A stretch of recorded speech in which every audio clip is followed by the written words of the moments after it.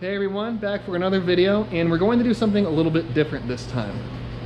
Don't have any parts or anything new that can really be done on the car right now, so what we are going to do is go over some of the tools that I use here on a daily basis and you've seen me use in the construction of the parts for the car.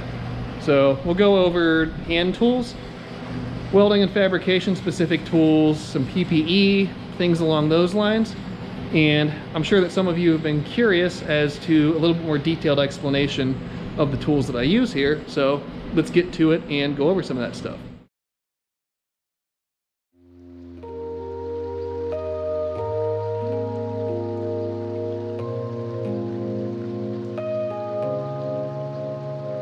So let's start off with my welder. It's a Miller Dynasty 350. I think it's around 8 years old, somewhere in that range at this point in time. I bought it as the second TIG welder that I had. I originally had a Miller Diversion 165, so this was quite a step up from that.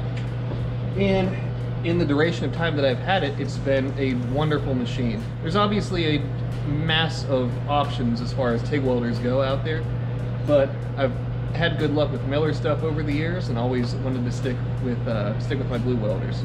So this uses a CS310 TIG torch that I typically will keep an SPW flooding gas nozzle on if I'm doing reactive metal work like stainless, titanium, something along those lines.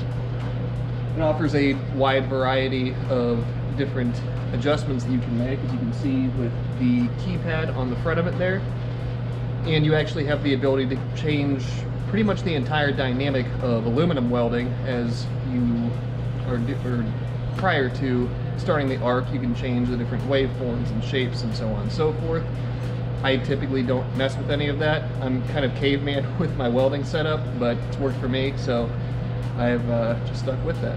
It also has a wireless foot pedal, which is, in my opinion, much nicer than having a wired foot pedal, as it's less clutter on the ground and less things to catch your feet on, and it makes it a little bit easier to move the machine around the shop should I need to weld on a vehicle. And even sitting at the bench here to not have that cable to kick around and get your feet tangled up in. As far as gas flow goes, I use a Harris, it's a Harris flow meter on the welder bottle. On my purge bottle, I use just a cheapy flow meter that I got from the local welding shop. I like to keep the purge and the torch, the purge and the welder bottles rather separate, as running a dual flow meter, at least from my experience with this machine and my setup here, it doesn't seem to work the best to have them both, the purge and the torch, feeding off of the same gas bottle. And I've had issues with gas coverage in the past with that. With this separated system, it works perfectly fine, no issues. In regards to what we have on the bench here, it's more or less just an assortment of simple hand tools.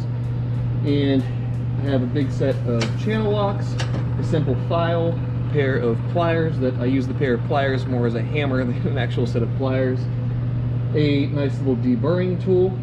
That the deburring tool is, in my opinion, a necessity, as rather than sitting there with a file and trying to file the inside of a piece of tubing, you can take the little knife bit in it, run around a piece of tubing, and it'll take all the burrs off the inside, no problem, much easier than using a file.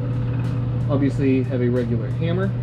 I have my T3, T4, T6 purge block that I designed these things years ago. Now there are a few options out on the market that are readily available. I did one run of these and decided that I didn't want to pursue any more, but works nicely. You can see all the bolt patterns that are included with it. And it also will work for V-bands if you use a corresponding nut and washer setup that will hold the V-band up against the block. Beyond that, we have sets of V-blocks, which I made these when I was actually in college. Just was working on these outside corner joints, and I figured, hey, if I have two 90-degree outside corner joints, I join them together. That makes a nice little V-block that will hold the piece that you're welding in place.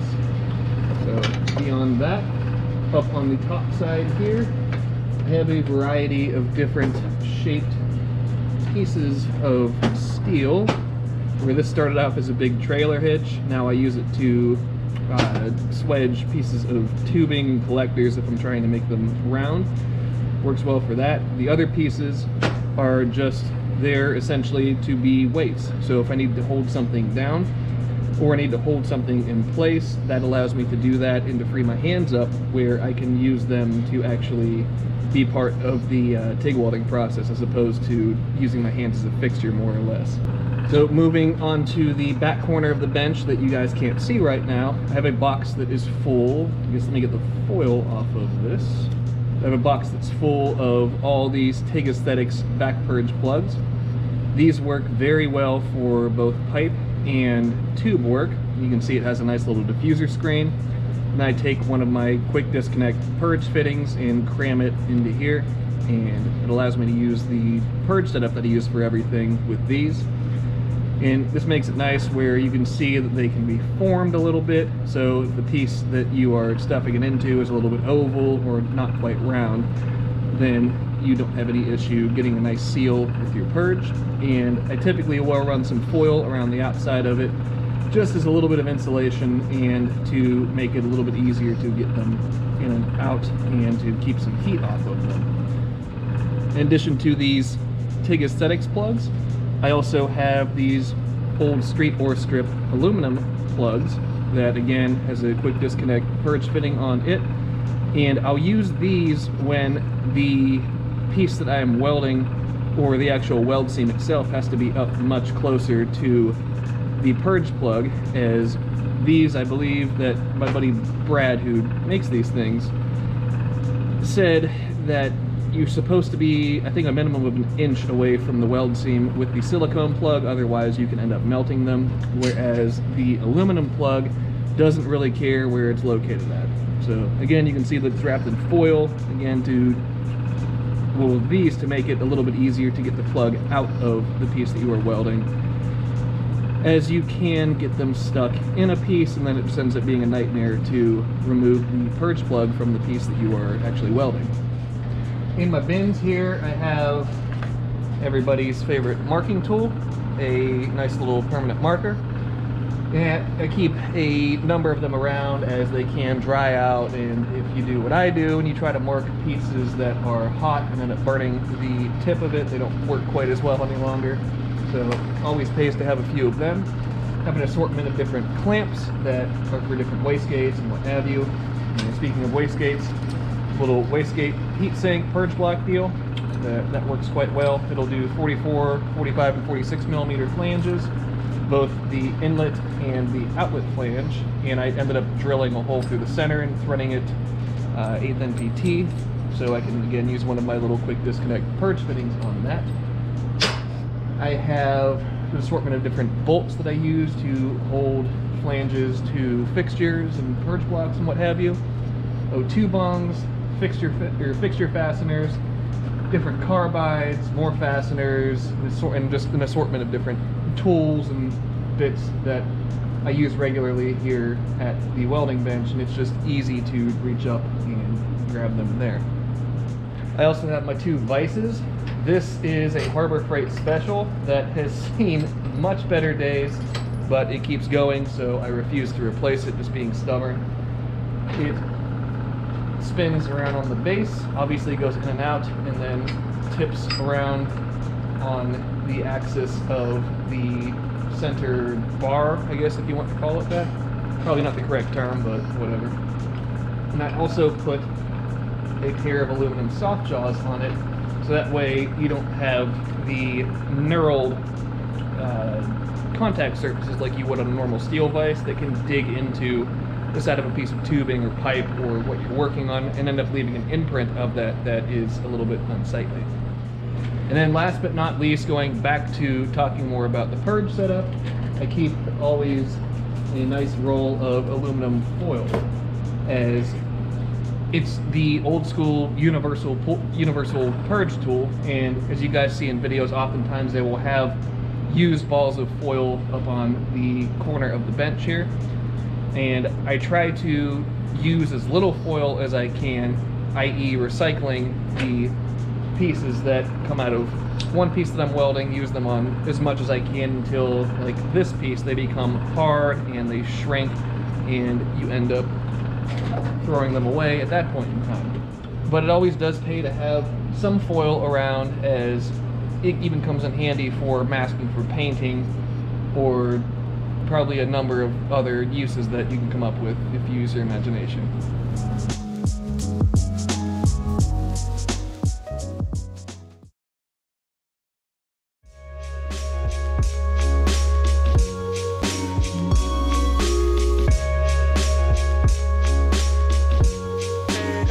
Moving on to power tools now, I have my beloved Jet bandsaw. This thing I've had for a number of years, and it's a little beat up looking on the outside, but it continues to cut and not cause me any issues. I mean, aside from swapping bandsaw blades as they wear out, or I guess in the case of how I use them when they finally snap, it has been a trooper, and it just keeps going and going. So it's a 7-inch, I guess 7-inch by 12-inch is what the size of material that you can cut with it is, and it's cut all different materials: titanium, stainless, aluminum. I've tried cutting Inconel with it before, again not having much luck with that, as Inco is so hard you can't easily do it with a bandsaw. Mild steel, and the list goes on. So it's been very good to me, and it has a nice hydraulic speed control on it, so you can make it drop as quickly or as slowly as you would like. It has a stopper for the piece that you are feeding in to be cut. It has adjustable guides on it, and obviously the vise in the bed itself can be adjusted for different sizes of materials that you are cutting. So I highly recommend these Jet saws. I can't remember the model number offhand. If I can look it up, or if I can remember what it is, I'll list it down in the description. But it's been a great saw, and I don't really have any need for another one with how great this thing's been. Next up, we have my belt sanders. We have a Harbor Freight Special 6x48 on this side that I've used this belt sander for as long as I've been building exhaust manifolds, and it has not let me down, surprisingly. You don't typically think of Harbor Freight as being an investment that will last for the long term, but this thing has been great, and I can't say enough good things about it. It is modified a little bit as opposed to how you would receive it from the Harbor Freight store, or if you order it online. Modifications are an upgraded motor, and the old factory motor was not bad. The motor still worked. The issue was the pulley somehow came loose, and the keyway ended up making its own bore around the inside of that pulley, and badly enough where I couldn't get the pulley off of it easily. So I took that as an opportunity to put a larger, more powerful motor on it. Otherwise, I would have just left it alone and everything would have been fine. The other thing that I did is I installed a small little, it's just essentially a light switch or a power switch that you'd see in a house or shop or normal construction work, not these special switches, what I'm getting at. And I did that as the factory switch ended up dying on it, and this was the quickest, cheapest, and easiest alternative. On this side over here, we have the Big Daddy Grizzly 6x80 belt sander.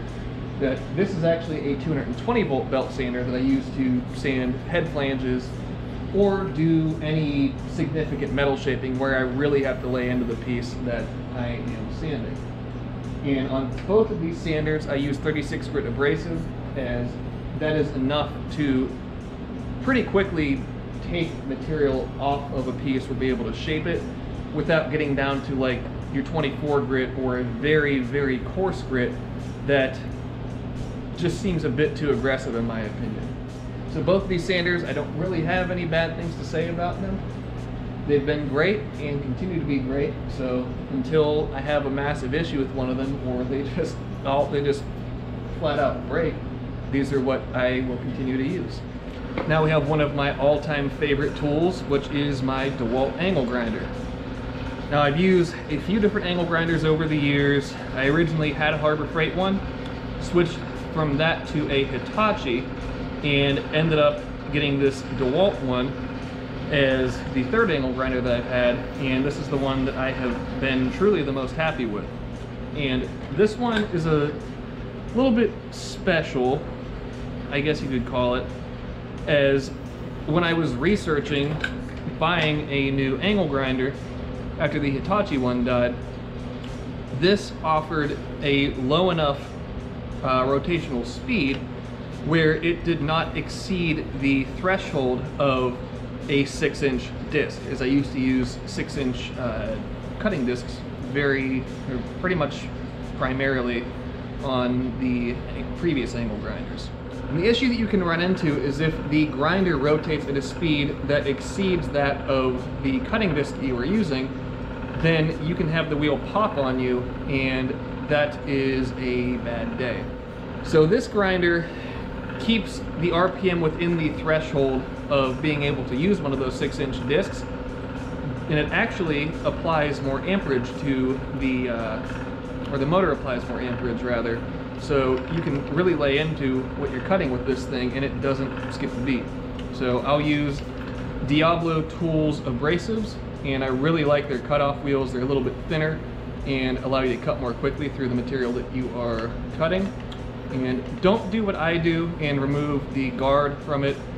It is not the best idea, but it's just what I do. So kind of do as I say, not as I do in this instance. So these things are kind of a universal cutting tool, which is kind of neat if you know how to use them properly. You can cut things that are big, small, thick, thin. You can use them to make radius cuts if you know how to tip the grinder correctly. And if you know how to mark and draft things properly and are steady enough with how you are manipulating the tool, you can make very straight cuts that don't really need much cleanup afterwards. So I even recommend these for people that are starting out more than a bandsaw even, as you can do so much with these with just a little bit of patience and a little bit of focus, and save yourself a bunch of money when you're first starting out, because not everybody has the money to buy a $1,000+ bandsaw as opposed to a couple $100 angle grinder. Moving over to the drill press, this is a 20-inch drill press, again from Harbor Freight, and I had a smaller Craftsman one before this that did okay. It did what I needed it to do, but when it came time to upgrade, I wanted something a little bit larger, and this fit all of the criteria that I was looking for in a drill press, and was cost effective enough that it was what I decided to go with. So it's a big girl, as you can see. The chuck will take pretty much any size drill bit that I would normally use here, because I typically don't go much above a 1/2-inch drill bit for most of the things that I'm doing. It has a depth stop to it, so thread that back in. So depending on the depth that you want to drill to, you can set it to stop at that given point to make repeatable chamfers, or if you're drilling blind holes, what have you. It also has the ability to put coolant onto the bit, or cutting fluid. In this case I use WD-40. It has a nice little light on it to be able to see what you're doing, and up top it has a multitude of speed adjustments. There are 12 listed there, and it's a 3-pulley system, so you can get it to run pretty much as quickly or as slowly as you would like. So I believe the bed will tilt as well, and there's a rack and pinion on the vertical shaft here that will allow you to raise and lower the bed of the saw as you see necessary, or as is necessary for what you're working on. I keep this little drill press vise in here that just helps me to hold the piece that I'm working on. And other than that, that's pretty much the drill press. And it's short, simple, to the point, and it works well. So I've been pretty happy with it so far. And last but not least, in the realm of power tools, are the two lifts that I have in here. I can't remember where I ordered these from. They're just simple, basic lifts that are from pretty much name your automotive shop supply warehouse. They have upgraded motors and pumps on them to make them a little more durable, a little bit more reliable. And they are a very simple individual lock mechanism, so there's no central lock that you pull on the post where you have the motor like you've seen on some of the lifts, or that you see on some lifts rather. There's actually little individual pull tabs you have to hit on the bottom of each of the arm mounts there, so a little bit of a pain that way, but not the end of the world. They've been great, or they've been alright, I should say. As far as lifting the car up and down, they do well for that, but I believe I've had to replace 2 piston seals on them, and the way that the actual hydraulic ram is designed, you can tell that when somebody had assembled it, that they nicked a seal or something like that along the threads where you get to the innards of the hydraulic ram on one of the caps. And if you nick the seal, it's only a matter of time until the force of that hydraulic fluid will find the patch of least resistance or make one if there's a damaged seal. And they end up blowing fluid out of the vent holes on the hydraulic rams. And I've had, I believe it was the Supra, get stuck at the max position on the lift until the ram was able to be removed and the seal replaced. So a little bit of a pain that way, but once you get the seals put in, and you're obviously going to take better care, or I would hope that you would take better care of your tools than the person initially assembling them in a factory, you get those seals replaced and everything is good to go from there. So more than that, there really isn't too much. It's a simple 2-post lift, not too exciting, not too much to say about it. Car goes up and down, you can work on it much more easily than doing it on your back on the ground. So that's why I have them.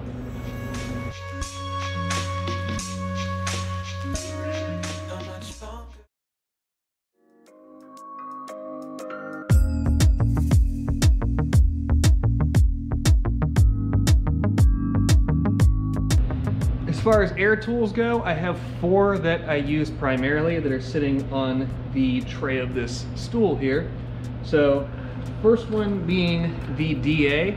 I'll use this to put the surface finish that I'm looking for on the visible sides of flanges, head flanges, turbine flanges, what have you. It allows you to put a nice uniform surface finish on the piece of metal that you're working with, and rather than sitting there and scrubbing a piece of Scotch-Brite to death on the piece of metal, this is a nice powered way to do it that you cut down on the amount of time that is spent prepping that piece, and it makes it much easier that way. So simple piece. Have a soft pad as well that on the Velcro side, it's just a pad that goes onto the hook side of a Velcro piece here that puts a little bit of cushion, or provides a little bit of cushion, so you can work on a piece of tubing more easily. I have 2 90-degree die grinders here. This one I use for typically doing or altering the surface finish on the logo tabs that I put on the manifolds, and any other little grinding from there. So it's set up to run, what are these, like a little 2-inch disc or something along those lines, whatever the small roll-lock discs are. And I use a variety of different abrasives on it, just depending on what the job at hand is. This one is a little bit larger one, so the pad has a larger footprint, I should say. And this I run pretty much solely these large red Scotch-Brite discs on. So for medium surface prep or blending and things along those lines, works well for that. And last but not least, we have the extended straight die grinder here. That this one houses a carbide burr on it pretty much at all times, and it also has adjustable speed via this red collar on the back side here. So as you are applying the air pressure to it, you can sit here and actually adjust how fast it is rotating rather than having to throttle it with the actual trigger on it. Makes it a little bit easier that way. So I like using this extended one as it is very, very smooth to use. You keep your hands away from the piece that you're working on, and with it being an extended neck like this, if you're porting a cylinder head or porting a merge collector, something you have to really get deep down in there with your grinding tool, this allows you to do that without contacting the actual body of the grinder, and it makes it much nicer and less cumbersome that way. Tucked away in this rack is my actual air compressor. It's an Ingersoll Rand 80-gallon air compressor, just a normal one that you would find. I think I got this one from Tractor Supply Co. actually, and not anything fancy or anything special. Just simple 220 volt compressor. It provides air to everything that uses air in the shop. I had a small Craftsman wheeled portable one before that worked fine, but was extremely loud and didn't have, I guess, what you could call the duty cycle of air that you would get with something like this. This, you have such a large volume of air that as you're using a tool, the system's already replenishing, and you don't have to worry about running out of air unless you just vented the entire contents of the compressor out. So I've been happy with it. It just sits here, no drama, and does its thing, provides air pressure, and can't really ask for much more than that out of an air compressor.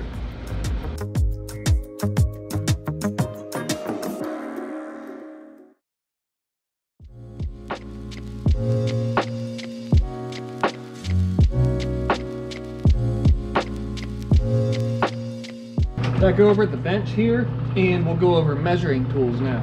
So I use a fairly small number of measuring tools, at least on a daily basis. Obviously I have more tools than what are pictured here, but these are the basics of what I use. So you see me use a lot in drafting work these squares. I love using these things. Makes for nice, easy to trace out straight lines, provided that you have a straight edge to work off of. It has a level in it, and these also, even though I don't use them, they have little scribes in here. So say you get your piece where you want it, you can take this, drag it along the surface of the metal that you're working on, or the material rather, because you can use them on more than just metal obviously, and you have your line put on there. So love using these things. I have two pictured here. I have a third longer one that I will use for making brackets and drafting and doing all kinds of things like that. Tape measure wise, I use this simple, cheap little Stanley one that I believe I got from Home Depot. And the one thing I tried to do is to use the same tape measure for everything. So if there's any little inconsistencies with how it is manufactured, it is not a big deal, provided that you are using the same tape for everything that you are doing. Beyond that, we have a digital caliper, which I'll use this to plot out different points for holes, obviously to measure diameters, to measure thicknesses, all the things you'd normally use them for. It's very handy if I am speccing bolts out, like replacing normal factory fasteners with titanium or so on and so forth, using the depth gauge on it to determine the depth of blind holes or to figure out the shank length and thread length of fasteners. Makes it very, very easy for that. And the last one that I will go over here that I use all the time, and you guys have seen in videos when I make manifolds and cut collectors, is my little angle level, angle compass, angle gauge, whatever you want to call it. I'm sure there's 1,000 different names for it. What it is, it's a little magnetic bottomed gauge that sits on this clamp like so. You have your little thumb screw on the bottom, and you can put a piece of pipe or tube in, tighten this down, and then as you rotate, it tells you the degree of rotation that you are positioned at. So without this, I don't know of another easy way, or at least I haven't been able to find one in the length of time that I have done this type of work, that will allow you to figure out degrees of rotation that quickly, that easily on a piece that you're cutting. So without that, I'd be kind of screwed to make merge collectors, and I don't think I would even bother. I'd probably just order pre-built ones and be stuck with predetermined geometry for collectors as opposed to being able to make my own. And it may not be a normal measuring tool, but it does assist with getting measurements and inspecting things. Cheap little part store flashlight. I have this Coast one over here that has had dead batteries for months at this point in time. This one's pretty nice, as you can pull the actual lens on it and adjust the beam field. But I need to just get some new batteries for it and I can get back to using it again, as I did buy it to sit on the bench here. And there is one more set of tools that I want to talk about while we're talking about measuring, and although they aren't necessarily for measuring, they are for drafting, and drafting and measuring kind of go hand in hand. So this is my transfer punch set. Again, nice little Harbor Freight piece. Harbor Freight, everybody loves to hate them, but when you need tools, you need them quick, you need them cheap, and you need a variety of them, they're kind of the easy go-to. So what these are, they are center punches that have different diameters to them. So what you can do is take them and say you're trying to transfer the pattern, or the bolt pattern of a flange over onto a piece of raw material that you are making. These allow you to do that. So you have from the smallest all the way to the largest, and you can see the variety of different sizes that they provide with this little setup here. And I've made numerous flanges for the Supra and for other applications just using these transfer punches and taking the factory piece, tracing out on a piece of material. Makes it extremely easy and almost no measuring involved. You put these in, if it doesn't fit the hole quite right, rock it around in a circle, you scribe a center hole on the piece of material that you are going to cut out of. You can center punch from there, drill your holes, and move on. So these, if it weren't for them, I would not be able to, or not be willing to, I guess would be the proper way to put it, make custom flanges, and it would be a nightmare to do that without this, this little set here.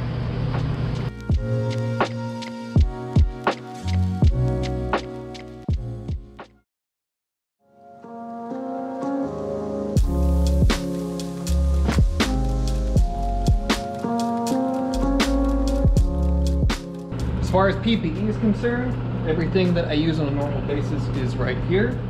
We will start with the welding hood.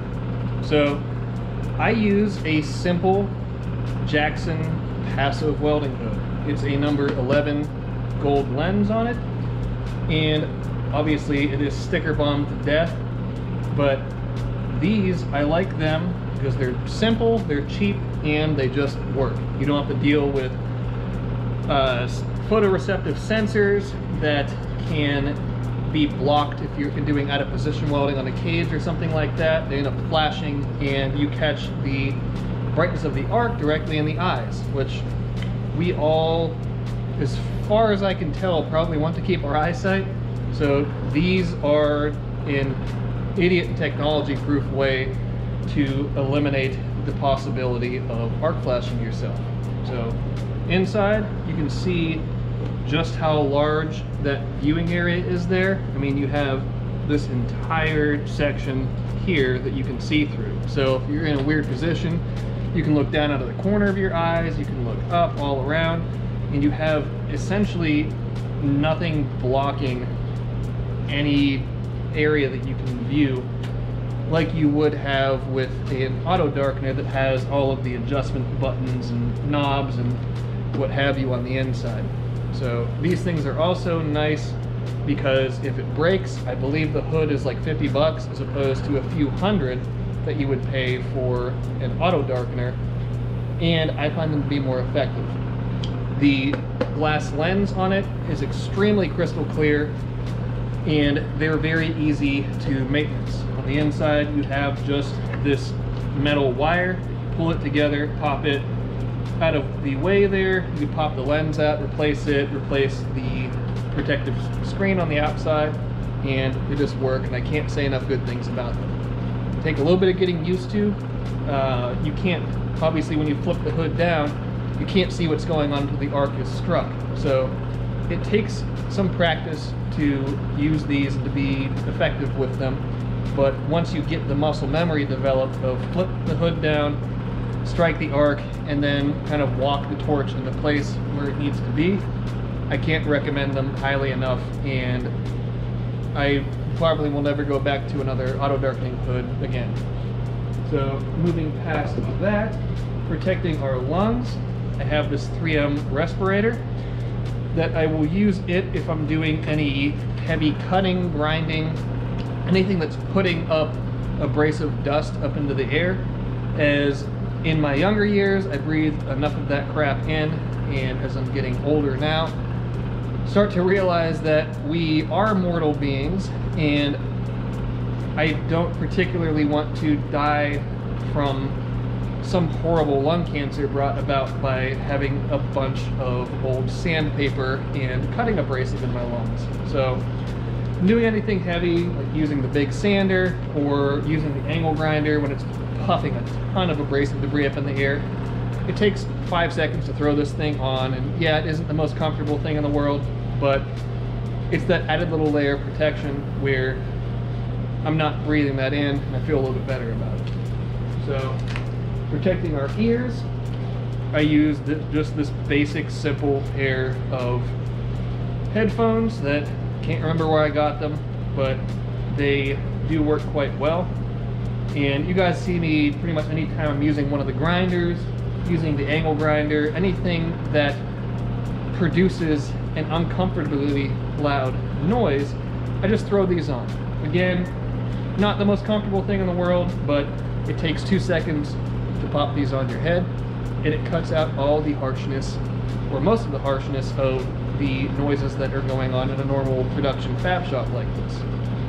So I highly recommend wearing some sort of ear pro. That's why you see them in big factories and so on and so forth, as a little bit of noise won't hurt you. But I spent enough time, again, younger years, you know everything when you were early 20s, so on and so forth, that I spent enough time without wearing ear pro and shooting guns and everything else that I already have a little bit of tinnitus, and I do not want to exacerbate that process any more than I have to. As far as eye pro goes, I wear just these simple, basic, cheapy plastic little safety goggles here, and I like them because they, even though these ones are scratched up quite a bit, they're still nice and clear, and you can see what you're doing, and they keep the majority of debris out of your eyes. I'm not sure if any of you guys have had metal taken out of your eyes before, but it is not the most fun thing to do. I've gotten lucky enough where the times that I've had it, the optical surgeon or eye doctor, whoever I was going to, was able to take a needle and pluck the piece out of my eye. And bear in mind, I say I was lucky enough to have somebody stab me in the eye with a needle. There are worse ways that you can have pieces of metal taken out, such as a drill.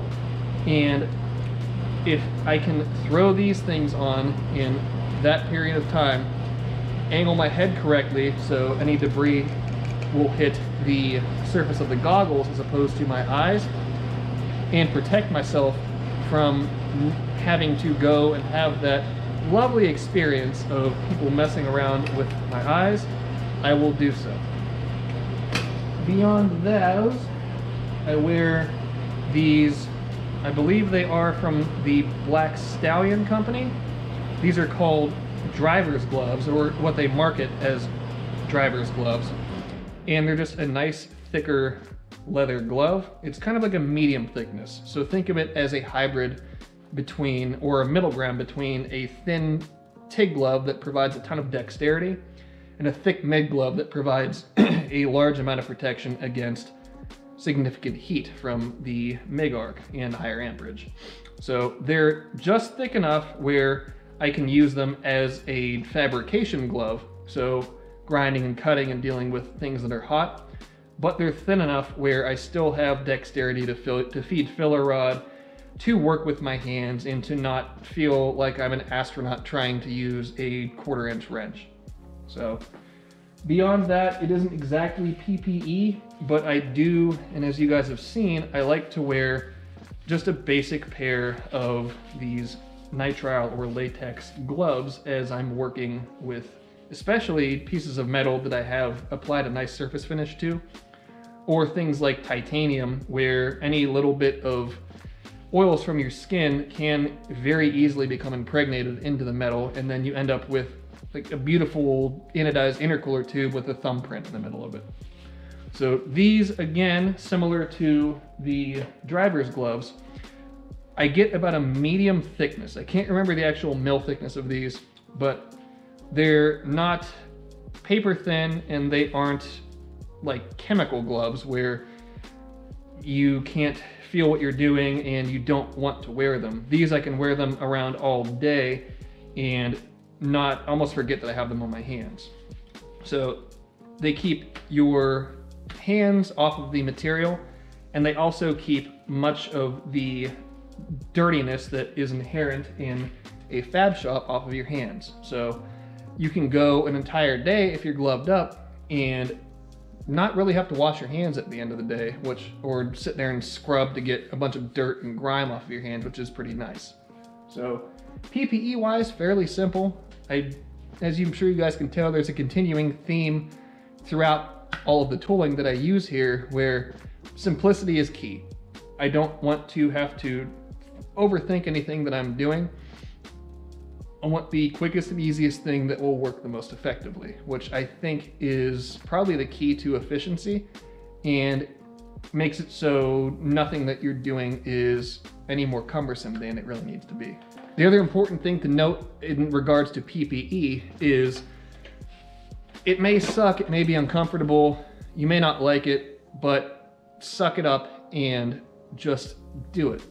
You get one chance at your life and at having all of your appendages and having your eyes and everything that is part of your body and part of your life. So the last thing that you want to have happen is to become severely injured or maimed or even possibly killed by something that can be easily avoided by some simple PPE and some common sense and logic in using these, tools that have the very real possibility of being dangerous.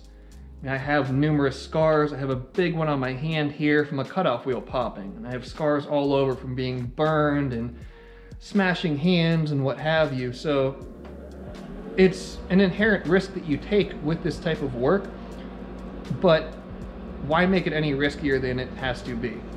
So sorry for the little bit of a dad talk there, but I am pretty adamant on just taking the couple of seconds, taking the initiative to use that PPE, to use it correctly, and to protect yourself from things that can be easily avoided, that can cause pretty serious harm to you as the welder fabricator. More important than any of the tools that I just showed all of you guys is the knowledge on how to use them. So there is no substitute for experience with any of this type of work. It just takes time. There's no magic formula. There are no shortcuts. You just have to put the work in and figure out what works best for you. Now, everything that I've shown here is what I choose to use, and it may not work for everybody. You can use more tools, you can use less tools, you can use different brands, different types, what have you. The most important thing is knowing how to use them properly and how to use them to be able to produce the end product that you want to. So personally, I would like to have a few other odds and ends here, such as a mill, a lathe, what have you.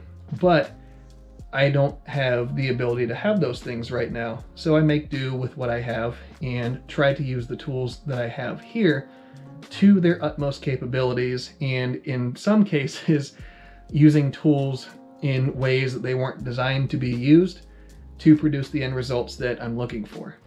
Now that covers the majority of the basics as far as I guess what you call welding and fabrication specialty tools, even though there's a lot of the tools that I use here that serve purposes that are farther reaching than just welding and fab. But I obviously you guys have seen me use the 3-in-1 sheet tool, the positioner, I have a MIG, and obviously a toolbox that's full of all different hand tools and everything.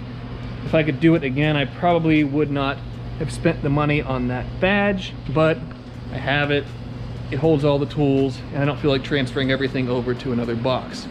That'll probably about wrap it up, and I hope this wasn't too boring of a video. I know not a whole lot of action as opposed to normally working on the car, but we're in kind of a lull period while I'm waiting on a few bits to come in so we can keep making progress with it. But I digress. As usual, be sure to subscribe, leave a like, leave a comment, and until next time, I'll see you later.